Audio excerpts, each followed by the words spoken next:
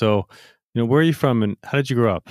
I'm Lebanese by birth. I grew up partly in Lebanon and partly in Canada, a good chunk of my time in Canada, and then from Canada to New York, and then from New York to San Francisco. I'm currently in the Bay Area.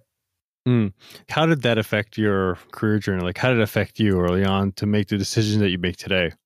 I moved quite a bit in my life, like multiple places in multiple geographies. And so when you do that, you actually get to learn how to adapt to the new setting real quick.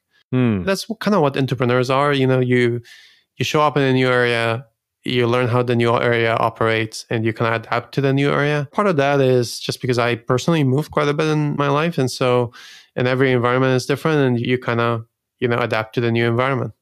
So when did you move from Lebanon you said to Canada? Yeah. How old were you when you moved? Like 18.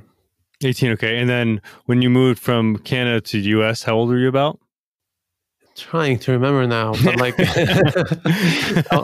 think like early 30s, I think, somewhere in there. Yeah. So why did you move from Lebanon to